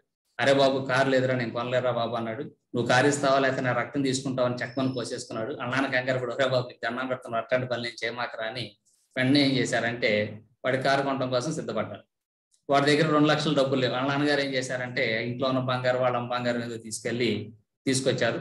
తర్వాత ఇప్పుడు దానికి అవసరం అవుతున్నటువంటి లోన్ పెడతానికి సంతకం ఏంటరా బాబు అంటే చుట్టుపక్కల ఎవడో కూడా సంతకం పెడతానికి రాలేదు. సరే వాళ్ళ నాన్నగారు ఇల్గాళ్ళు పట్టుకుని ఆడి గురించి తెలిసి ఎవడో రాట్లు ఉన్నాయి. పాప మన నాన్నగారు ఏం చేశారంటే ఆడికాళ్ళు పట్టుకుని ఎవరితోనో సంతకం పెట్టించారు. సరే మనోడుకున్న అలవాట్లకి ఓ రోజు గట్టిగా 1 వేయాల్సింది 2 వేసాడు. స్పీడ్గా తోలుతున్నప్పుడు కారు రోడ్డు మీద కంటే రోడ్డు పక్కన ఎక్కువగా వెళ్ళి చెట్టును గుద్దేసింది. ఓకేనా? ఇప్పుడు ఆ కారు వెళ్ళడానికి వీల్లేదు కాబట్టి దాన్ని తీసుకెళ్లి షెడ్లో పడేశారు. దానికి కావాల్సినటువంటి ఈఎంఐలు కట్టలేక బ్యాంక్ వాళ్ళు వచ్చి, అరే బాబు డబ్బులు ఇస్తామని నేను ఎవరైనా కారు పట్టుకెళ్ళిపో అన్నాడు. కారు పట్టుకెళ్ళిపోయిన తర్వాత మిగతా డబ్బులు ఏంట్రా అంటే ఎవడైతే సంతకాలు పెట్టాడో వాళ్ళ ఇళ్ళ మీద కూడా బ్యాంక్ కూడా వసూలు చేసుకున్నారు. ఓకే, ఒక సింపుల్ కారుకు సంబంధించినటువంటి ఎగ్జాంపుల్లో 2 ఇష్యూస్ వచ్చినాయి. ఈ 2 ఎగ్జాంపుల్లో కనుక మీరు చూసినట్లయితే ఒకటి జీవితంలో మనకు అవసరం అవుతున్నటువంటి 6 రకాల డెవలప్మెంట్స్ ఉన్నాయి. కారు నేర్చుకోవడం ద్వారా ఇంటలెక్చువల్ డెవలప్మెంట్, ఫైనాన్షియల్ సంబంధించినటువంటి ఎకనామిక్ డెవలప్మెంట్, తనకు తాను బాధపడకుండా ఇంట్లో వాళ్ళకి చెప్పడం ద్వారా ఎమోషనల్ డెవలప్మెంట్, వాడికి అవసరమైనప్పుడు సంతకం పెట్టడం ద్వారా సోషల్ డెవలప్మెంట్, సంతకం పెట్టిన వాడికి ఇబ్బంది పెట్టకుండా వాడికి తీర్చేయడం ద్వారా మోరల్ డెవలప్మెంట్, ఇలా అన్ని రకాల డెవలప్మెంట్లు వచ్చినాయి. మరి ఇంకొకటి జీవితానికి కనుక చూసినట్లయితే వాడి జీవితంలో 6 డెవలప్మెంట్లు లేవు. వాడికి తాగిపడిపోవడం ద్వారా ఫిజికల్ డెవలప్మెంట్ లేదు. వాడు ఏ విధమైనటువంటి కార్ డ్రైవింగ్ స్కూల్కి వెళ్లకుండా వాడు ఇష్టం వచ్చిన నడపడం ద్వారా ఇంటలెక్చువల్ డెవలప్మెంట్ లేదు. తర్వాత వాడు సరిగా ఉండలేక చేయకోసుకున్నాడు కాబట్టి ఎమోషనల్ డెవలప్మెంట్ లేదు. వాళ్ళ నాన్న కొడతానని చెప్పి బెదిరించాడు కాబట్టి సోషల్ డెవలప్మెంట్ లేదు. అదేవిధంగా తీసుకున్నప్పుడు తీయకుండా ఎగ్గొట్టేసి నీ దారి నువ్వు చూసుకున్నాడు కాబట్టి మోరల్ డెవలప్మెంట్ లేదు. ఒకటి జీవితంలో అన్ని డెవలప్మెంట్లు ఉంటే ఎలా ఉంటున్నాడు, ఏ డెవలప్మెంట్ లేకపోతే ఎలా ఉంటున్నాడు అనే దానికి సంబంధించి ఎగ్జాంపుల్ మీకు క్లియర్గా అర్థమవుతుందని అనుకుంటున్నాను. ఓకేనండి, నేను చెప్పిన ఎగ్జాంపుల్ ద్వారా మీకు 6 డెవలప్మెంట్లు అర్థమైనా లేదా? అర్థమైతే ఎస్ అని చెప్పండి, లేదనుకుంటే ఎలా చెప్పండి. ఓకేనండి, సో కాబట్టి మనందరి జీవితాల్లో కూడా మీ అందరికీ కూడా డెఫినెట్ గా ఈ 6 రకాలైనటువంటి డెవలప్మెంట్లు అవసరమే. ఈ డెవలప్మెంట్లన్నీ కలిస్తేనే వ్యక్తి జీవితం. ఏ డెవలప్మెంట్ ఎవరి జీవితంలో ఎప్పుడు వస్తుంది అనేది మనకు తెలియదు. ఏ డెవలప్మెంట్ ఏ సందర్భంలో అవసరం అవుతుందో మనకు తెలియదు. కానీ మనం అన్ని రకాలుగా డెవలప్మెంట్ అవటం ద్వారా మాత్రమే మనం అనుకున్నటువంటి హ్యాపీ లైఫ్ ని మనం లీడ్ చేయగలుగుతాము. క్లియర్ అండి ఇక్కడతోటి? గుడ్. సో ఇక్కడ దాకా ఎవరికైనా డెవలప్మెంట్ లో డౌట్ లేదంటే ఒకసారి చెప్పండి, లేదనుకుంటే నెక్స్ట్ కి దానికి వెళ్దాం. డౌట్ ఏం లేదు సార్. గుడ్. డెవలప్మెంట్ అంటే ఏంటి? డెవలప్మెంట్ కి గ్రోత్ కి డిఫరెన్స్ ఏంటి?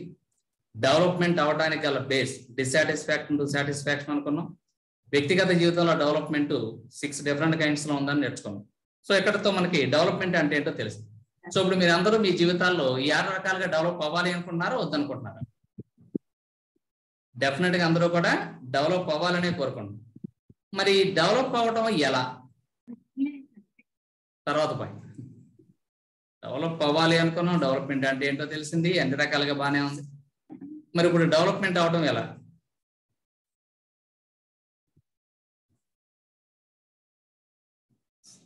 I think start learning new things. I mean needy things. Good. Tirupati గారు ఇంకా మన జీవితాల్లో మనం ఎవరైనా సరే డెవలప్ అవ్వాలి అనుకుంటే వన్ అండ్ ఓన్లీ వే, ఒకే ఒక్క మార్గం ఉంది. అది కానీ ఇతర మార్గాలు ఏవి కూడా నాకు తెలిసిలేవు.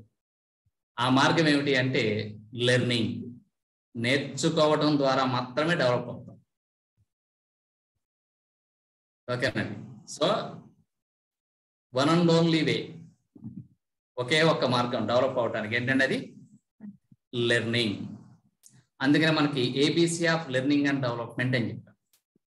Anybody can develop through learning అంటే దాని మీనింగ్ ఏంటంటే, దాని meaning anybody can develop through learning.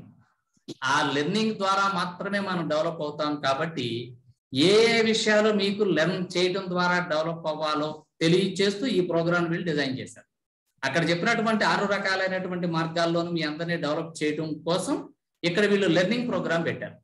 ఈ లెర్నింగ్ ప్రోగ్రామ్ లో మీకు వాళ్ళు 22 రోజులు ఏవైతే మీకు రకరకాలైనటువంటి ప్రోగ్రామ్స్ ఉంటాయో ప్రతిదీ కూడా ఒక లెర్నింగ్ ప్రోగ్రామే. ఒక్కొక్క రోజు ఒక్కొక్క విషయం గురించి లెర్నింగ్ ఉంటుంది. ఒక రోజు ఫిజికల్ డెవలప్మెంట్ కి సంబంధించిన లెర్నింగ్ ఉంటుంది, ఒక రోజు ఇంటలెక్చువల్ డెవలప్మెంట్ కి సంబంధించి ఉంటుంది, ఒక రోజు మోరల్ డెవలప్మెంట్ కి సంబంధించి ఉంటుంది, ఒక రోజు సోషల్ డెవలప్మెంట్ కి సంబంధించి ఉంటుంది, ఒక రోజు ఎకనామిక్ డెవలప్మెంట్ గురించి ఉంటుంది. అంటే మీ జీవితాల్లో మీకు అవసరం అవుతున్నటువంటి 6 రకాల డెవలప్మెంట్లు మీకు ఎలా రావాలి అనే విషయం మీద ఈ ఎంటైర్ 21 డేస్ ప్రోగ్రామ్ ని వీళ్ళు డిజైన్ చేయడం జరిగింది. ఈ 21 డేస్ ప్రోగ్రామ్ లో వాళ్ళు ఏం చేస్తూ ఉంటారు అంటే, మీకు అవసరం అవుతున్నటువంటి ఈ నాలెడ్జ్ ఏదైతే ఉంటుందో దాన్ని మీకు నేర్పించేటటువంటి ప్రయత్నం చేస్తారు. సో కాబట్టి ఇప్పుడు నెక్స్ట్ మనకు కావాల్సింది ఏంటి అంటే learning. Then what you mean by learn? Learning అంటే ఏంటి? సింపుల్ లాంగ్వేజ్ లో మీకు తెలిసింది ఏదైనా చెప్పండి పర్వాలేదు. What you mean by learning? తెలియని విషయం నేర్చుకుంటాం సార్. తెలియని విషయం నేర్చుకోవడం. ప్రదీప్ గారు గుడ్.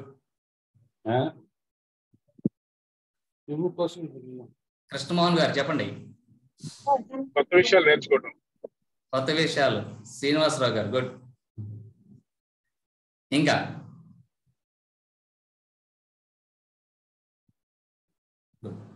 ఇక్కడ మనకి లెర్నింగ్ అంటే సింపుల్ గా మీ అందరికీ తెలిసిందే, చిన్నప్పటి నుంచి మీరు అందరూ చేస్తుంది. ఓకేనా? శ్రీకాంత్ గారి దగ్గర కుర్రవాడు చేస్తున్నాడు చూడండి, వాళ్ళు లెర్నింగ్ నాకు నేర్పిస్తున్నాడు, నాలుగు అంటున్నాడు. ఓకేనా? మనకు తెలియని ఒక కొత్త విషయం నేర్పిస్తున్నాడు, అల్రా ఎలా చేయాలి. ఓకేనండి. సో ఇక్కడ లెర్నింగ్ అంటే acquiring of new skill are knowledge. ఏదైనా ఒక స్కిల్ కానీ ఏదైనా కొంత నాలెడ్జ్ని కానీ ఎక్వైర్ చేసుకోవటాన్ని మనం ఇక్కడ సింపుల్ గా లెర్నింగ్ అనేటటువంటి పేరుతో పిలుస్తూ ఉంటాం. Acquiring of new skill are knowledge. అయితే ఇక్కడ మనకి స్కిల్ నాలెడ్జ్ని లెర్న్ చేయడంలో డిఫరెంట్ వేస్ ఉంటాయి, మార్గాలు ఉంటాయి. ఓకేనండి? అవన్నీ కూడా చిన్నప్పటి నుంచి మనకు తెలిసినటువంటి మార్గాలు, కొత్త మార్గాలు ఏమీ కాదు. అవేమిటంటే, ఒకటి ఆడియో, వినటం ద్వారా నేర్చుకునేది. ఓకేనా? 2 విజువల్, చూడటం ద్వారా లేదా చదవటం ద్వారా నేర్చుకునేది. చిన్నప్పటి నుంచి ఇప్పటి వరకు మన జీవితంలో మీరు నేర్చుకున్న వాటిలో ఇవన్నీ ఉంటాయి. ఓకేనా? ఆడియో కానీ వీడియో కానీ. 3వది ప్రాక్టీస్, కెనెస్థెటిక్ అంటారు, టచ్. ప్రాక్టీస్ చేయటం ద్వారా వచ్చేటటువంటి. ఈ మూడు మార్గాల ద్వారా మాత్రం మనం అన్ని రకాలైనటువంటి విషయాలు మనం నేర్చుకోవటం ఉంటాం. ఓకే, ఇందాక డ్రైవింగ్ స్కూల్ గురించి చెప్పాను. డ్రైవింగ్ స్కూల్ గురించి చెప్పినప్పుడు ఏం జరుగుతుంటుంది అక్కడ? డ్రైవింగ్ స్కూల్ ఎలా నేర్పిస్తారు? వాడికి ఆడియో ఉంటుంది, వీడియో ఉంటుంది, కెనెస్టిక్, 3 రకాలుగా నేర్పిస్తారు. చిన్నప్పటి నుంచి మీ స్కూల్లో కూడా మనకి 3 రకాలుగా నేర్చుకునే ఉంటారు. నేర్చుకున్నారా లేదా అండి? మనందరి జీవితాల్లోనూ మన అందరికీ కూడా లెర్నింగ్ ఎలా వచ్చింది అంటే 3 రకాలుగానే వస్తుంది. అయితే ఈ 3 రకాలుగా వచ్చే వాటిలో మనం ఇంపార్టెంట్ గా గుర్తుపెట్టుకోవాల్సిన పాయింట్ ఏంటి అంటే, మనం ఎక్వైర్ చేసుకోవాల్సినటువంటి నాలెడ్జ్ ఒక 100 అనుకున్నట్లయితే, ఎందుకంటే చిన్నప్పటి నుంచి మన మార్కులన్నీ 100 కాబట్టి అర్థమవుతుందని 100 అని చెప్తాం. ఓకేనా? 100 అని కనుక మనం బేస్ అనుకున్నట్లయితే ఈ 100% నాలెడ్జ్ మనందరి జీవితాల్లోకి ఎలా వస్తుందో చూడాలి. ఎదుట వ్యక్తి చెబుతున్నప్పుడు మనం వినటం ద్వారా, ఓకేనా, వినటం కూడా ఎలా ఉండాలి అంటే చెప్పేవాడు శ్రీకృష్ణుడు, వినేవాడు అర్జునుడు, ఆ లెవెల్లో ఉండాలి. అలా కనుక కాన్సన్ట్రేషన్ గా చెప్పేవాళ్ళలోను వినేవాళ్ళలోను ఆ కాంబినేషన్ కనుక మ్యాచ్ అవుతున్నట్లయితే అప్పుడు మీకు వచ్చే నాలెడ్జ్ 25% మాత్రమే. ఇప్పుడు నా క్లాస్ వినేశారు, మీరు వినటం ద్వారా మీకు ఎంత నాలెడ్జ్ వస్తుంది అంటే 25% వస్తుంది, అంతకు మించి రాదు. ఓకేనా? అంటే ABC of learning and development మీరు ఎవరైనా చెప్పమని అడిగాను అనుకోండి, ఎంత నాలెడ్జ్ ద్వారా మీకు వస్తుందని కేవలం ఇక్కడ 25% మాత్రమే వస్తుంది.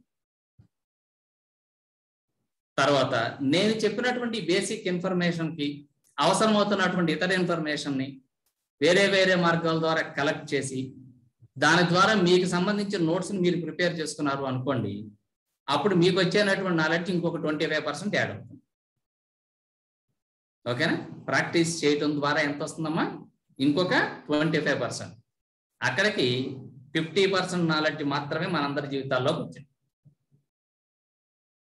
మూడోది అన్నిటికంటే కూడా ఇంపార్టెంట్, ముఖ్యమైనది, మీరు నేర్చుకున్నటువంటి ఈ నాలెడ్జ్ని వేరొక వ్యక్తికి చెప్పడం ద్వారా ఇంకొక 25%.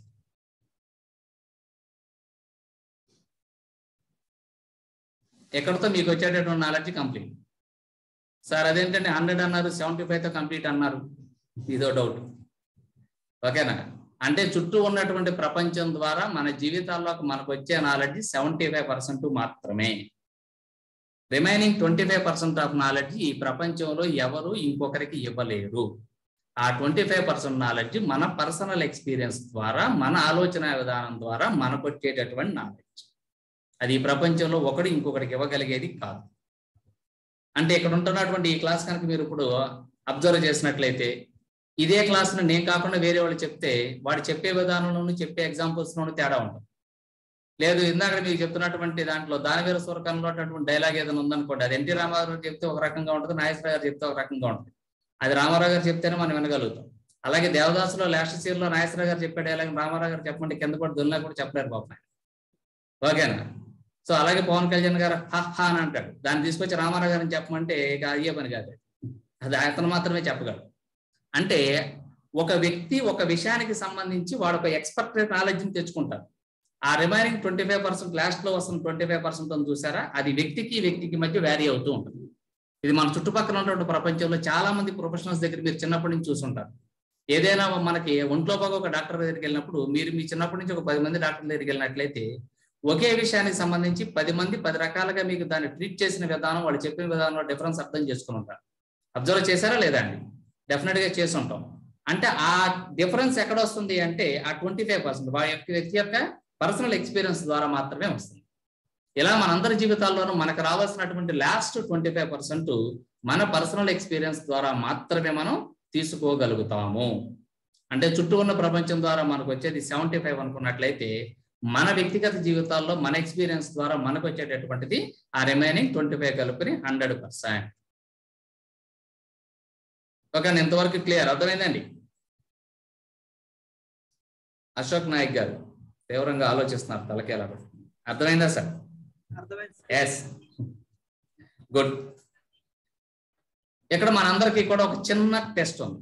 అదేమిటి అంటే ఏదైనా ఒక ఇన్ఫర్మేషను మనకి వచ్చినట్లుగా ఎలా భావించడం జరుగుతుంది, మనొక విషయాన్ని నేర్చుకున్నాం అనే విషయం ఎలా తెలుస్తుంది? కన్ఫర్మేషన్ ఏమిటి అంటే లెర్నింగ్ కి సంబంధించి ఒకే ఒక చిన్న డెఫినేషన్ చెప్తాను వినండి. లెర్నింగ్ ఎలా వస్తుంది, ఎలా కంప్లీట్ అవుతుంది అంటే వేరొక వ్యక్తి నుంచి నీవు తెలుసుకున్న విషయాన్ని ఇంకొక వ్యక్తికి అర్థమయ్యేటట్లుగా చెప్పగలిగితే లెర్నింగ్ ప్రాసెస్ కంప్లీట్ అయిపోయింది. మీరు బి అనుకోండి. ఏ నుంచి తెలుసుకున్న విషయాన్ని బిగా చెప్పబడుతున్న మీరు సికి అర్థమయ్యేటట్లుగా చెప్పగలిగితే లెర్నింగ్ ప్రాసెస్ కంప్లీట్ అయినట్టు. మనందరి జీవితాల్లో చిన్నప్పటి నుంచి జరిగేది ఇదే. మీ అందరి జీవితాల్లో ఎగ్జామ్స్ ఏంటనుకున్నారు?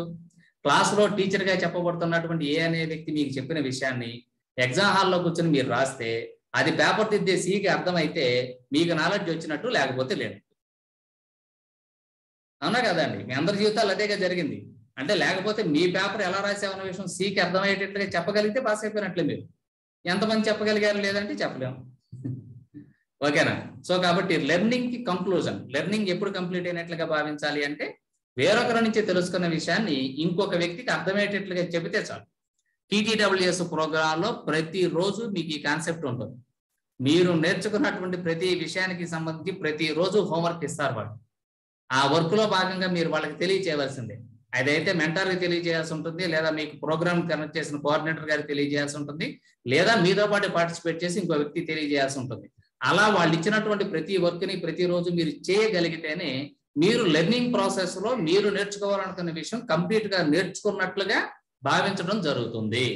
అందులో భాగంగానే మీకు ఆ ప్రతిరోజు ఇవ్వడం జరుగుతుంది. కాబట్టి ఎవరెవరైతే అవన్నీ కూడా పార్టిసిపేట్ చేస్తూ కంప్లీట్ చేస్తారో వాళ్ళు మాత్రమే లెర్నింగ్ ప్రాసెస్ ని కంప్లీట్ చేసినట్లుగా భావిస్తాము. అర్థమైందండి? గుడ్. సో కాబట్టి డెవలప్మెంట్ అంటే ఏంటి? డెవలప్మెంట్లు ఎన్ని రకాలు ఉన్నాయి? ఆ డెవలప్మెంట్ అవ్వాలి అనుకున్నప్పుడు ఉన్న బేసిస్ ఏమిటి అనుకున్నాం? లెర్నింగ్ అనుకున్నాం. లెర్నింగ్ ఎన్ని రకాలుగా ఉంటుంది అనుకున్నాం? 3 డిఫరెంట్ కైండ్స్ లో ఉంటుంది అనుకున్నాం. ఆ 3 డిఫరెంట్ కైండ్స్ లో వచ్చినటువంటి లెర్నింగ్ కోసం TTWS ప్రోగ్రామ్ లో మనకేం చెప్తున్నారో చెప్పారు. సో ఇక్కడతో లెర్నింగ్ సంబంధించిన ప్రాసెస్ కూడా కంప్లీట్ అయింది. ఫైనల్ గా వస్తున్నటువంటి ఇంకొక పాయింట్, మీ అందరి జీవితాల్లోనూ మీరు ఎప్పుడైనా సరే ఏదైనా ఒక విషయాన్ని నేర్చుకోవాలి అనుకుంటే మీ అందరి దగ్గర ఉండవలసిన ఫస్ట్ బెస్ట్ క్వాలిటీ ఒకటి ఉంది. ఆ క్వాలిటీ ఉన్నవాడు మాత్రమే నేర్చుకోగలుగుతాడు, లేనివాడు నేర్చుకోలేడు. ఆ క్వాలిటీ ఏమిటి? మీరు ఎప్పుడైనా విన్నారా? వింటే తెలియచేయండి, ఏదైనా మెసేజ్ లో కానీ అన్మ్యూట్ ద్వారా కానీ.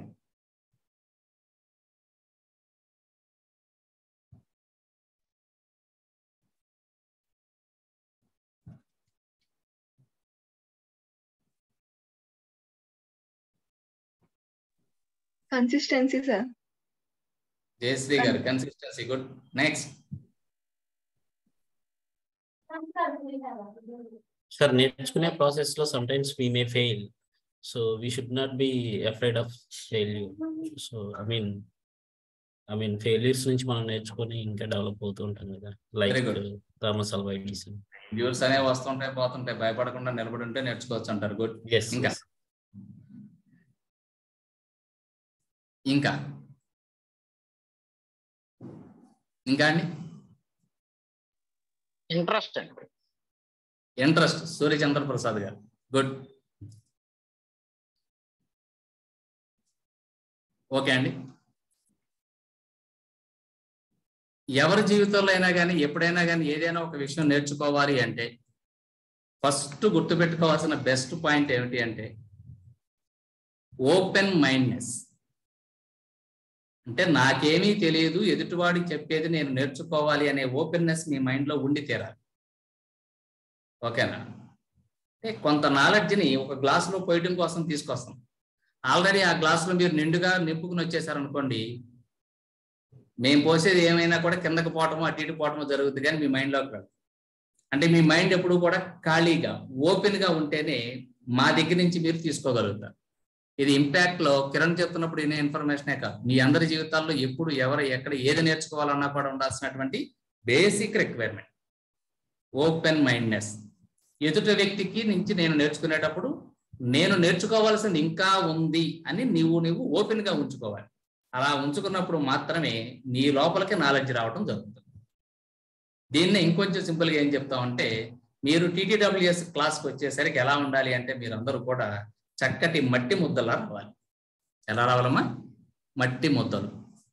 ఎందుకంటే ఇక్కడ మీకు TTWS ప్రోగ్రాంలో ట్రైనింగ్ ఇవ్వడం కోసం వస్తున్నటువంటి 20-25 మంది ఎవరైతే ఉన్నారో వీళ్ళు రకరకాల ఫీల్డ్లో రకరకాలైనటువంటి విషయాల్లో ఎక్స్పర్ట్లుగా చెప్పబడుతున్న వ్యక్తులు. వీళ్ళందరూ కూడా మీరు ఒక మట్టి ముద్దలాగా వస్తే వాళ్ళకు ఉన్నటువంటి ఎక్స్పర్టైజేషన్ బేస్ చేసుకుని మిమ్మల్ని ఒక చక్కటి ఆకృతి కలిగినటువంటి గొప్ప వ్యక్తులుగా తయారు చేయడంలో ఎవరు కృషి వాళ్ళు చేస్తూ ఉంటారు, ఎవరి ప్రయత్నం వాళ్ళు చేస్తారు. మీరు ఒక మట్టి ముద్దగా వచ్చారనుకోండి, వాళ్ళ మైండ్ లో మిమ్మల్ని ఎలా తయారు చేయాలనేది మా అందరి దగ్గర ఒక ప్రోగ్రామ్. కాబట్టి ఏం చేస్తామంటే ఒకళ్ళ కాళ్ళు, ఒకళ్ళ చెవులు, ఒకళ్ళ ముక్క, అలాగే చక్కటి డిజైన్ తయారు చేసుకుంటూ వస్తాం. మేము అలా చేసేటటువంటి క్రమంలో మీరు మట్టి ముద్దలా కాకుండా ఆల్రెడీ ఒక బొమ్మలాగా తయారై వచ్చారనుకుందాం. అప్పుడు మీరు ఏం చేస్తారంటే మీరే ఒక బొమ్మలాగా తయారై వచ్చారు కాబట్టి ఒక చెయ్యి చేయటంలో ఎక్స్పర్ట్ అయినవాడు వాడు అనుకున్న రీతిలో వాడి మైండ్ లో ఒక చెయ్యి ఉంటుంది, మీ చెయ్యి ఒకటి ఉంటుంది. కాబట్టి ఏం చేస్తాడు, చెక్మని ఇలా తిప్పేస్తాడు. కాబట్టి అప్పుడప్పుడు సినిమాలో చూపించిన చేయలాగా ఒక పక్కకో లేదా నా పక్కకు ఉండిపోద్ది, లేదా పుష్ప సినిమాలో హీరోగాళ్ళు ఒక పక్క ఇలా ఉండిపోతాడు. ఓకేనా? ఎందుకంటే మేము చేయాలనుకున్న ఆకృతి ఒకటి, మీరు ఆల్రెడీ వచ్చిన ఆకృతి ఒకటి, కాబట్టి ఆకృతుల్లో తేడాలు వచ్చేస్తాయి. సో కాబట్టి అలా లేకుండా ఉండాలి అంటే డెఫినెట్ గా మీరు అందరూ ఎలా ఉండి తీరాల్సిందే. క్లాసులోకి వచ్చేటప్పుడు ఈ సారు ఏమి చెబుతారో అది నాకు తెలియని ఒక కొత్త విషయము, వాళ్ళు ఏం చెబుతారో అది వినడం ద్వారా మాత్రమే నేను కొత్త విషయాన్ని నేర్చుకుంటాను అని ఓపెన్ మైండ్నెస్ తోటి క్లాసుకి వచ్చి అటెండ్ అవడం ద్వారా మాత్రమే మీరు ఇక్కడి నుంచి నాలెడ్జ్ని గెయిన్ చేసుకుని ఆ నాలెడ్జ్ ద్వారా డెవలప్మెంట్ అవడానికి అవకాశం ఉంటుంది. కాబట్టి మీ అందరి జీవితాల్లోనూ కావాల్సినటువంటి బేసిక్ రిక్వైర్మెంట్ ఏంటమ్మా ఇక్కడ? ఓపెన్నెస్, ఓపెన్ మైండ్నెస్ అంటారు. ఓకేనా? అంటే ఒక ఖాళీ గ్లాసు లాగా ఇక్కడే కాదు, ఎక్కడ ఈ జీవితంలో మీరు ఏమి నేర్చుకోవాలన్నా కూడా ఏదో ఒకటి ఫిల్ చేసుకుని వెళ్ళి కూర్చోకండి. ఖాళీగా కూర్చుంటే దాంట్లోకి నాలెడ్జ్ వస్తుంది. అప్పుడు నీ దగ్గర ఉన్న నాలెడ్జ్తో కంపేర్ చేసుకుని ఒక ఆకృతి నువ్వు తర్వాత తెచ్చు. ఓకే, అంతేగాని నువ్వే ఒక ఆకృతితోటి వెళ్ళి మాత్రం 100% కూర్చోమాకు. కూర్చోవటం ద్వారా ఏ విధమైనటువంటి ఉపయోగం ఉండదు. ఓకే ఫ్రెండ్స్, అర్థమైందండి? సో ఇక్కడికి వచ్చినటువంటి మీ అందరూ కూడా అలా ఓపెన్ మైండ్నెస్ తోటి ఒక మట్టి ముద్దలాగా వచ్చి ఇక్కడ TTWS ప్రోగ్రాం ద్వారా ఒక పర్ఫెక్ట్ ట్రైనర్ల కింద తయారై వెళతారని ఆశిస్తూ నాకు ఈ అవకాశం ఇచ్చినటువంటి ఇంపాక్ట్ వాళ్ళకి మరొకసారి కృతజ్ఞతలు తెలియజేసుకుంటూ సెలవు తీసుకుంటున్నాను. Thank you friends.